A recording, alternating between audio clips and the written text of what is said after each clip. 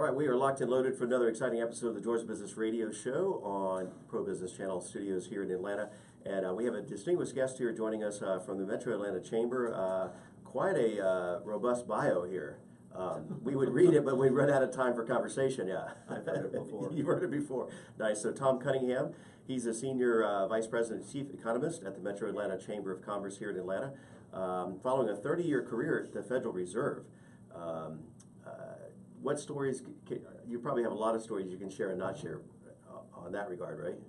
It was an interesting time. The financial crisis was challenging. Yeah, what era was that you covered? I came right out of graduate school in '85 and spent 30 years there and retired and then was drafted by the Metro Atlanta Chamber to come and do good things for the metro area. They have a way of doing that. Yeah. They're good. Yeah. Yes, it's a lot of fun. So you've traveled quite a bit with job, career, school, and so forth. And so right out of the gates, when we were looking at your bio, I couldn't believe it. But not only a native of Reedley, California, and I spent about 10 years in Fresno. That's just up the road, right? Yes. And then that's just up the road. Yes. Exactly. Yeah. Yeah. On 99, right? Where you go to dinner. Yeah. Or let's say out there on I-99. Yeah. But what's interesting is Fresno State. So I spent some time at Fresno State, and apparently you did as well. Yeah, I did my undergraduate there. Yeah. That's crazy. Yeah, so Bulldogs. Yeah, exactly. Yeah. Go FSU Bulldogs. Yeah. Right. We were talking about before we went on the air. I have a Bulldog hat that says FSU Bulldogs. Really confuses people here in the South. And when Fresno State was doing very well in the College World Series, I wore all my Fresno regalia all over the Southeast when I was at the Fed, and people had no idea what was going on. Exactly, yeah. So good times there. So we'll talk. Yeah. We may have crossed paths. We may have been there at the same time. So, but besides that, so you went on after Fresno State to a PhD at Columbia. Yes, yeah. Spent 6 years in New York City.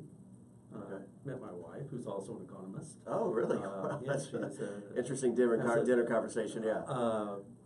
That's one way of looking at it. Yes, our kids are interesting. Yes, exactly. Yeah. Yes. So speaking of kids, so what's their career path, or where are they at in their stage in life now? One of them, my daughter, is at Penn State. Okay. She's a fencer. Really? Yeah, for what it's worth. Atlanta is a center of women's saber fencing. That there's an amazing coach here, and he is a dominant player and has established a dominant club. Right. And so, yeah, she was on the U.S. national team, traveled all over the place, and now she's at Penn State. But this is a hub for little known fact or trivia, right? For saber fencing, particularly women's saber. Okay. But yeah, saber generally. And my son is doing IT in a company in Douglasville.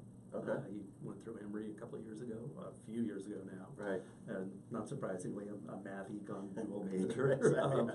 Yeah. And you spent some time at Emory as well. Yes. Yeah. So it all comes full circle. On an you didn't teach him at any point. No, I didn't. No, and he will tell you that quite explicitly. Exactly. Yes. Yeah. All right, so so that brings us a little up to speed on a bit of your background, and again, we'll post the remaining information on our show notes and so forth. So, so now fast forward before we get into the economy, the national employment situation. Talk to us about the MAC, as it's known here in Georgia, the Metro Atlanta Chamber. Really, the MAC daddy of chambers. What is it? 27 counties, or how many? Yeah, we're in the 29 county metropolitan area, the MSA. Yeah. We're not kind of a typical chamber of commerce, although, of course, those are our roots. We're heavily engaged in policy and business development. Right. We're promoting the Metro Atlanta area.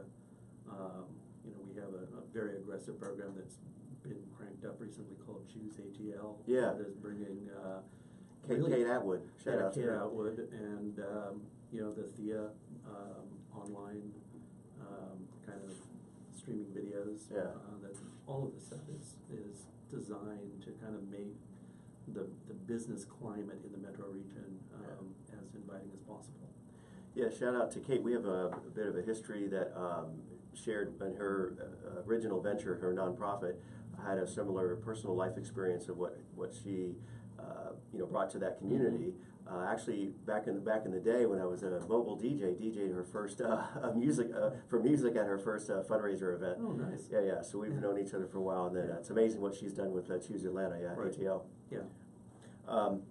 So it is a different dynamic than I hate to say your typical chamber, but not only the Deltas and the Home Depots and so forth, but I like the interesting perspective of, I don't know when they made this pivot, a bit of a nuance, but from membership to considering the members investors.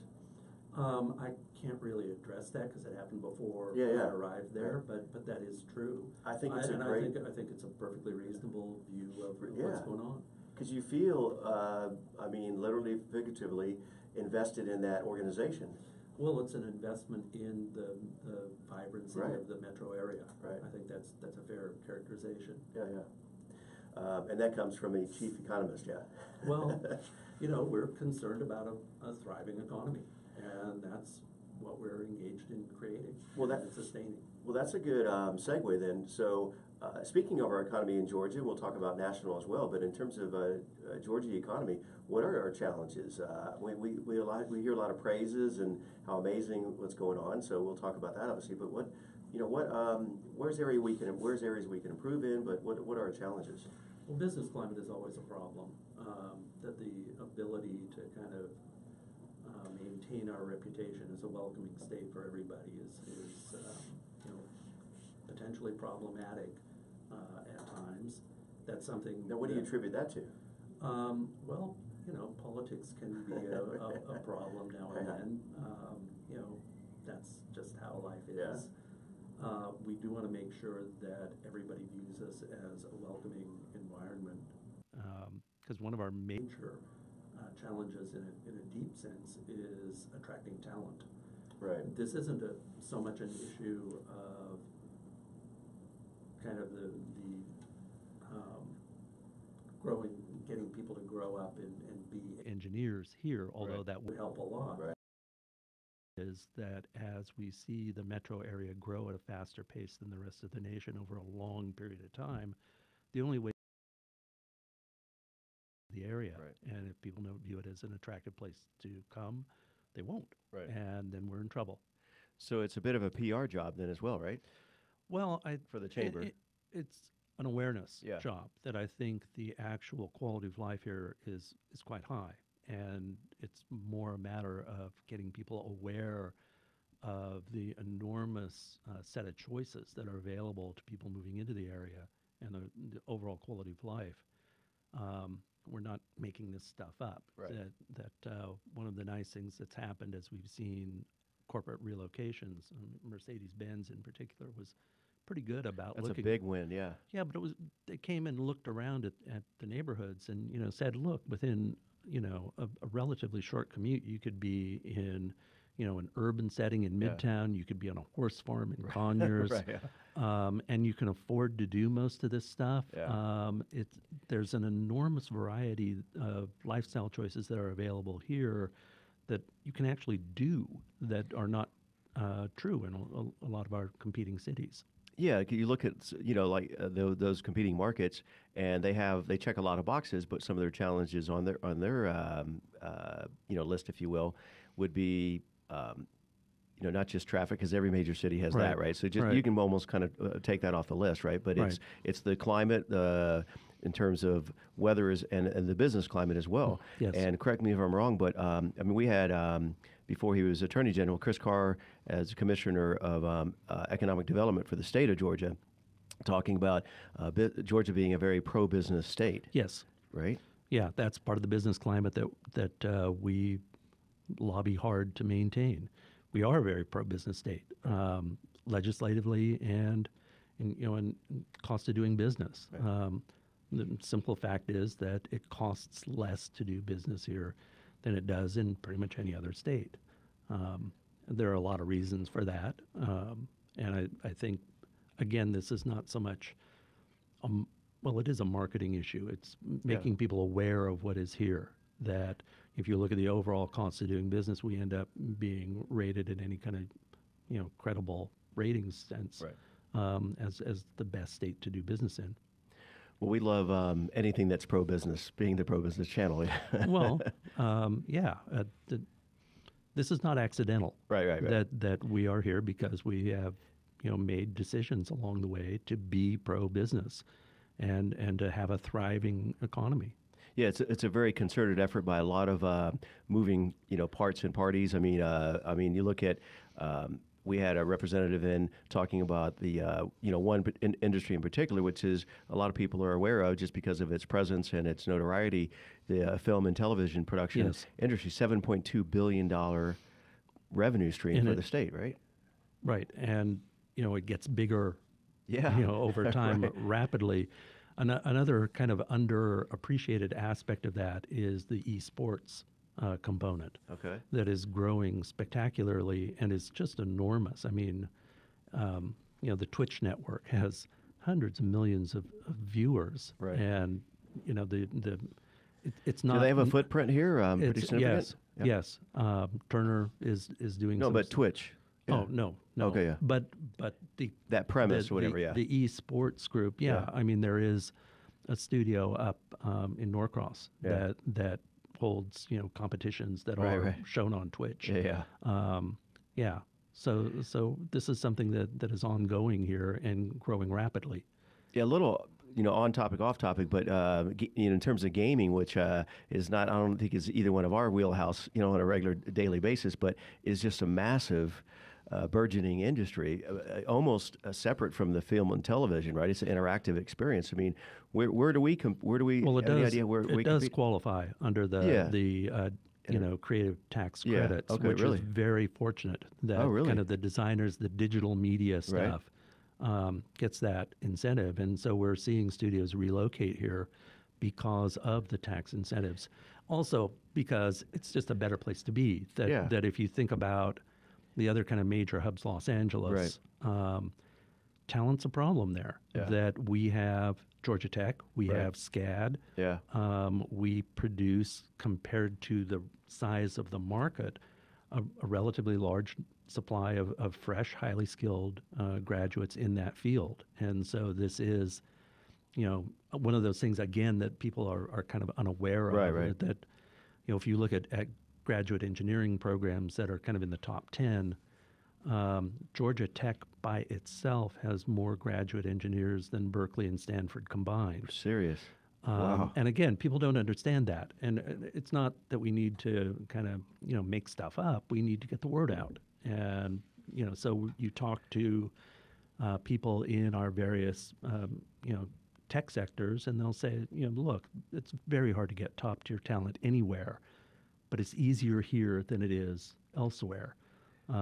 Difficult, but easier here than elsewhere because we are kind of the source of a large amount of top shelf talent.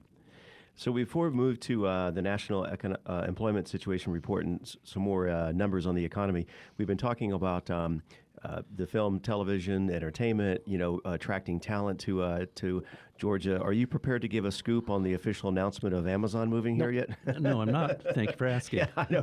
Next topic, yeah. I mean, one of the interesting things about that whole process is that Atlanta is well poised to take that kind of inflow of jobs. That you need a relatively large economy that has seen very, very rapid growth in the past.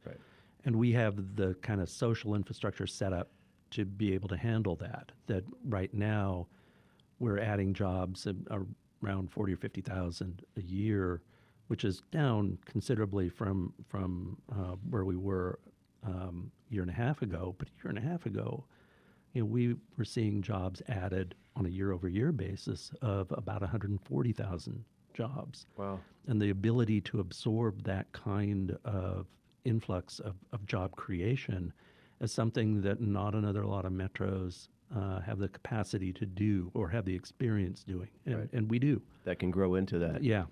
But on correct, this Amazon, first, genius effort on Jeff that he can get this kind of press for 2 years, right? Just the conversations about who's on the short list and who still remains, right? I don't know if that was all marketing or, but he's certainly getting a lot of mileage out of it, right? I have no idea. Yeah. And then, but talking about the structure, so if they're anticipating 50,000 employees. Eventually. Yeah, so it's not at once, because I'm just thinking, you look at most any city within the Metro Atlanta area, there's no, there's very few cities that even have that total population. I mean, I just moved from Sandy Springs. There's 40,000, but in during the work week it balloons to 100,000. But I mean that's like an entire city. Yeah, I think you really have to think about it as a metro area, not as an individual city. Yeah. We've got about 2.7 million workers in the Metro Atlanta area. So as that kind of ramps up, we have the ability to handle that over time. Okay. All right. So you're listening to Georgia Business Radio. Rich Casanova here alongside Keith, our engineer. So far, so good, man? We doing okay? Yeah, we're doing great, Rich. Doing great, buddy. All right, just want to do it. We'd like to do a sound check midpoint during the show. We're still on the air, right? Yeah. We're still live. All right. All right. So, and we're having a great conversation with Tom Cunningham. He's the Senior Vice President and Chief Economist at the Metro Atlanta Chamber. We're going to pivot now to a combination of the state and national outlook in terms of jobs and employment. So some of the stats you shared with us earlier, you mentioned that the job number gains, the nation added 213,000 jobs, well above the expectation of 190,000. Last month, yes. Yeah. Okay. Yeah. Let me talk about this in sort of a grand sense that would be really useful for particularly Atlanta listeners. The Atlanta economy has grown faster than the nation for a long period of time. Starting in the 60s, really, we were about the same size as Birmingham. And there was a great deal of competition between Birmingham and Atlanta. Birmingham had steel. We had fizzy water. And it turned out that one was better than the other. And around the time of the civil rights movement, there was a real divergence. And I can't ascribe that to the civil rights movement per se, but it's a striking coincidence that starting in the 70s, Atlanta started to grow at a much faster pace than other cities in the Southeast. And by outgrowing, or in that sense, the rest of the nation for a long period of time, it had to be the case that we started to look like the rest of the nation, that we were taking in businesses and people from all over the country and to a large extent around the world. And as that process happens, we look more like the rest of the nation. And so the reason I say all this is because when we talk about the Metro Atlanta outlook, it looks an awful lot like the national outlook on a little bit smaller scale. But we are so closely aligned with kind of the industrial structure of the rest of the nation. I mean, there are obviously some areas where we're stronger than others. Right. But by and large, that's not true. By and large, we have a very diverse economy that looks an awful lot like the rest of the nation. So as a consequence, the risks to the national outlook are pretty much the same as the risks to the metro outlook. Right. And let me just throw out just a cool factoid that all right. If you took the metro economy as an individual country, we're bigger than Ireland. Really, not Georgia, just Metro Atlanta. Just Metro Atlanta. People don't really appreciate how large the metro economy is. We're more than $1/3 trillion, and that puts us fairly high up in the list of countries. Wow. If you think about that. And so that is an amazing factoid. We need to hashtag that. Yeah. Yeah. So the deal is, we're big. Yeah. And as you get big, it becomes harder and harder to kind of hang your hat on one particular industry. Right. Yeah. That you have Which to is be good and diverse. bad. Right. That's exactly right. And so when we talk about kind of job creation in the U.S., the Metro Atlanta is sort of a microcosm of that. Although there is this issue that kind of over time, since we've been growing at a faster pace than the rest of the nation, we do have to continue to attract people into the area. Now, over the last year, we've slowed a little bit. Right. And what we have done is slowed to the pace of the rest of the nation. Okay. So it's not exactly Was that intentional or just? No, I think that was largely accidental. That we had an awful or maybe lot just a check, right? Well, this is all random, and it's not all random. There's an underlying force to it, but kind of the monthly numbers from one month to the next have an awful lot of noise. Seeing a little bit of slowdown from the really breakneck pace of early last spring is not terribly surprising. Right. But the issue is what's going to happen going forward. Nationally, in a formal sense, we have more job openings than we have people formally looking for work. And that's a good thing, right? Maybe. Yeah. I mean, there is. As opposed to the opposite. Right. Yeah. Right. I mean, this is a relatively recent development, but having more job openings than unemployed people suggests that the real problem is that, there are locational challenges and there are skill matching challenges. Right, yeah. I think in a deeper sense, kind of the headline unemployment number probably is not the best possible measure of labor market slack. I think the broader measure of unemployment, which is called U6, that captures people that are working part-time because they can't find full-time work or disassociated and all that's a larger pool of workers, and probably explains why wages are not accelerating as rapidly as you might expect with a 4% unemployment rate. Right. But the fact is that we have to be very cognizant of workforce development here in the state. The fact that we have educational problems here in the region suggests that we're kind of leaving money on the table. Well, and that's a good point too, because if we're not providing those opportunities for education and training, then those folks are going to find it elsewhere, right? Well, and the local population, if there's that void, that we need workers, we need coders. Yeah. That's stuff that could be taught in high school or technical colleges. We have some we have a very good technical college system that addresses this stuff, but kind of primary and secondary education that doesn't prepare students for doing this, and we have very high high school dropout rates that, again, really, in my view, are just kind of leaving money on the table. That it's not good for them. It's not good. It's a kind of a social ill that really is starting to bite on the business environment too. So everybody would benefit if we could kind of get our act together in this area. Well, some conversations we've had with folks in the studio on this subject matter have been in the realm of being a little bit proactive on those secondary schools, the whole STEM programs. Oh, yeah. Are really, we're going to see the benefits of that down the road, right? Yeah. Yeah. Well, this is a problem that we have, this sort of generational issue of, if you underinvest in education in some segments of your society, you're going to pay for it later.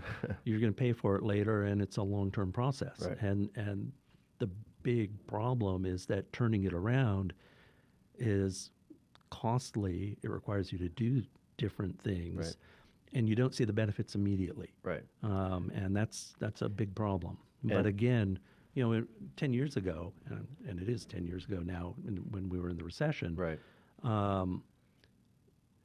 Business didn't really need to worry about this all that much because we had high unemployment and finding workers was not all that difficult. But now that's not the case. Yeah, you mentioned recession 10 years ago. Do you subscribe to, you're the expert on this, so do you subscribe to this, is it an 8-year cycle? I know they talk about that in real estate, right? So in terms of the economy, we're on a big uptick right now. What triggers would set us in the wrong direction, or is it's part of the market just correcting itself, right? I think we've had a number of very long expansions over the last couple of cycles, and that prompted a lot of work in the economics profession about cyclicality in the economy. Right. And I think the clear answer is that expansions don't die of old age, that something has to kill it. Okay. And that is some kind of shock. Typically energy, but it could be financial, it could be tariffs. There are a lot of things out there. Right, yeah. But left to its own devices. So it doesn't just dwindle off on its own. There has to be some type of epic event, whether it be 9/11, which triggered a whole series, whether it be the real estate, debacles that went on. And one final point: what about now? Would you? I don't want to be a doomsday, but if we don't have systems in check, the next on the horizon that could be that big disruptor to the economy, that have the ripple effect, could be. We've had world-renowned cyber experts here in cybersecurity, and that's the next on the rise in the terrorist issue. Is not so much a physical bomb, but it's a digital bomb. That's certainly. Right? I don't know. I just made up that term. Is that a good term? Digital bomb? I don't know. Yeah. Well, you'd have to ask the cyber guys that. But that's. But I mean. But that could trigger a whole series. I mean, that is when you strike the grid, right? That's something you might want to worry about. Yeah. Certainly, I would worry a lot more about the consequences of the current round of trade restrictions. That doesn't seem to be slowing down, and it's never worked out well in the past. And that is something to really worry about. That worldwide trade disruption, or even not so worldwide, just aimed at the United States, could be extremely disruptive. No, we recently just had on International Business Radio here in the studio the general counsel or general consulate from the Mexican Chamber or consulate office, as well as the Canadian consulate, talking about NAFTA, and there's some. And again, it's a kind of what we talked about, the ripple effect of education. What we're putting in motion today. If we don't correct those things, could be that next issue or challenge. The immediate issue with NAFTA, I think, more than anything, or the one kind of big visible thing, although there are a lot of little or less visible things, not necessarily smaller, is the auto industry. That the whole supply chain process of producing autos in North America is integrated across borders, and disrupting that with tariffs is not going to help anybody. Right. That U.S. cars. I mean, the standard factoid we like to cite is that Toyota Sienna has more U.S. content in it than a Ford Mustang, and that's something that we really need to think hard about. That as product goes back and forth across the border in various stages of manufacture, it's very easy to disrupt that with negative consequences for everybody in the industry. Right. And that's not something that's going to help us at all. And I think many people don't think about Georgia being a big automotive industry state, but I mean, with the Port of Savannah, and we just had the Georgia Automotive Manufacturing Association. In Brunswick, yeah? Brunswick's a huge auto port, both in and outbound. But I mean, we're doing a conference in October for I think it's the Georgia Manufacturing Association representing the automotive industry, and one of the things I'm thinking out loud here is the industry is being disrupted from the shared ride service, so it's less cars need to be purchased because a lot of people now don't feel the need to own a car as much as they need to, or 2 or 3 cars for the family. And then now the whole scooter issue, right? Right. There's other modes of transportation that doesn't have to put you on 4 tires, right? That's certainly true. I mean, there is clearly going to be some changes there.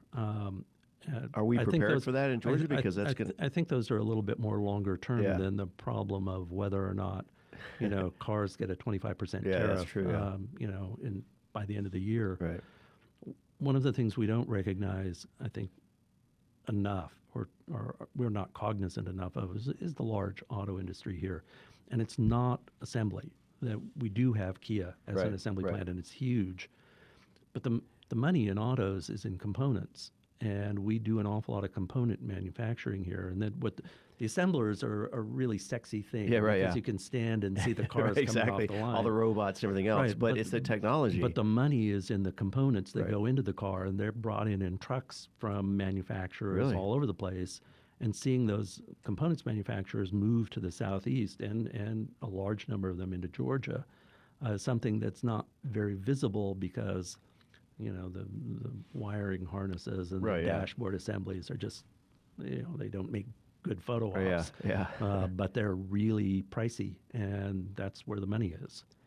I can't believe we're almost out of time here, and I got a lot of other points. We may need to bring you back because I got so many other topics on my mind. But anything else on your short list? I mean, we didn't get to talk about retail, but is there hourly earnings? Talk about that. That had a 2.7 increase, right? Yeah, that's been going back to the labor market issues, slower than you would expect with a 4% unemployment rate. But I think a large component of that is this sort of gap between alternate measures of employment. And if you include workers that are working part-time, even though they'd like full-time work, or people who say they would like a job but haven't been looking in the last 4 weeks because they're discouraged, these are sources of labor that can come online without offering a higher wage. That you just offer a part-time worker more hours. You don't need to increase their hourly earnings. They just work more hours at prevailing wages. And the trick is that these two measures, this is getting down in the weeds, but the two measures, the headline unemployment measure is called U3. And the larger, we talked about U6, but U3 the larger measure is U6, and the gap between those two blew up during the recession. They had been kind of tracking fairly closely together, and really until that gap closes or gets back to where it was kind of by historical standards, I think we're likely to see kind of less than robust wage growth given the what appears to be a really tight labor market. There are certainly areas of the labor market that are really tight and are seeing, substantial wage hikes. But across the board, we're still seeing compensation growing at less than 3%, or hourly earnings growing at less than 3%. So as we see U3 and U6 sync up, if you will, or close up that gap, then that's going to be a great indicator. I think we'll start seeing more wage pressure then. Okay. Yeah. So Tom, what's the best way to follow up on this conversation, get in touch with you at the chamber or I suppose so. Home address, social security number, LinkedIn, whatever. No, I think the MAC is a really quite good source of information, and we're trying to make it more so. We're moving more towards sort of an evidence-based policy set. The Atlanta Regional Commission also has some extremely good resources on the metro area, and Georgia Power does as well. That again, I have to say, there's a website 33 North, which is our latitude, which is run by the Atlanta Regional Commission, and they really do a very good job of providing micro data for the region. Absolutely. All right. So in the last minute here remaining, I'm going to have you switch hats here. Give us your best elevator pitch, if you will, for the chamber. Why folks should get involved, maybe some announcements on their horizon, or what is a typical, they have different councils as well, so different from the sports sector. To give us kind of we're involved in sort of the essence of the community here in Atlanta: sports, entertainment, business, education, public policy. If we are working to make the place better all the way around. And as I understand it, each of those sectors have their own councils and so forth, so they have their own functions. We have a large number of councils, advisory councils, community leaders that are involved in each of these segments. That it's not really advising us; it's just a matter of us convening the groups to work together for the betterment of the metro area. Yeah, creating those think tanks on those subject matter experts. And again, they do after-hours events and luncheons and so forth. And we can do, the advantage of the chamber is that we can call upon a lot of expertise all over the place to address whatever issues seem to come up that we need to deal with. when they've been at it apparently of 159 years. Yes, So I think they figured very long-lived organization. I think they figured it out by now. Yeah. Yeah. Well, Tom, it was my pleasure having you in the studio here for this conversation about the Metro Atlanta Chamber. It was a lot of fun. Thank you. Absolutely. Thank you for having me. Absolutely. Same here. So look forward to continuing this conversation in the future and stopping by the Chamber, having more of these conversations. So again, Rich Casanova, on behalf of Keith Ippolito, our engineer, another episode of the Georgia Business Radio. We'll see you next time. Thank you again for joining Rich Casanova and our guests on the Pro Business Channel. Use the social media links here to share today's show and stay tuned for the next episode of Georgia Business Radio.